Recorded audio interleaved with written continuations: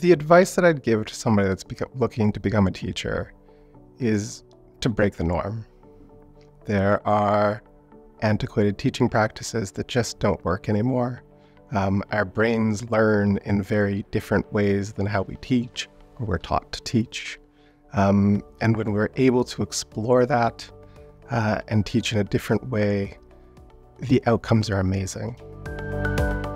What I'm proud of bringing as like a teaching practice is perspective to have fun in the classroom.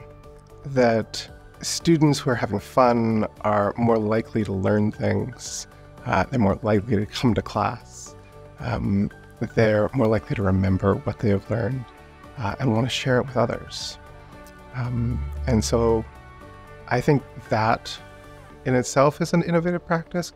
Technology in the classroom is really important because it helps students build those computational thinking skills. It helps students build computational literacy and computer literacy, being able to share that information and share and access information with technology. One of the favorite things that I incorporate into my classroom is creating a space of belonging. And it's done through a number of different ways, but it allows a student to come to class and be their authentic self.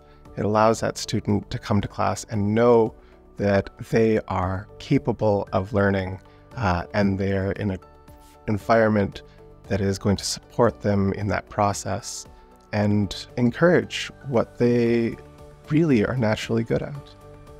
I would encourage somebody to nominate a teacher for these awards.